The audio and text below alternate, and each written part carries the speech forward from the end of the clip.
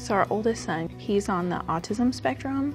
When our nephew passed, it was difficult for him, and we knew he was struggling, but we didn't realize to the extent that he was struggling until he was severely struggling, until I think we got notified by the school.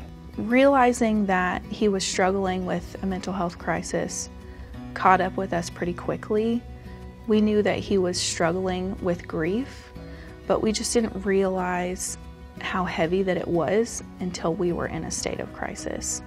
He was saying, I want to hurt myself, and then very quickly was saying, I don't want to live anymore, and had a plan for how he was going to do that.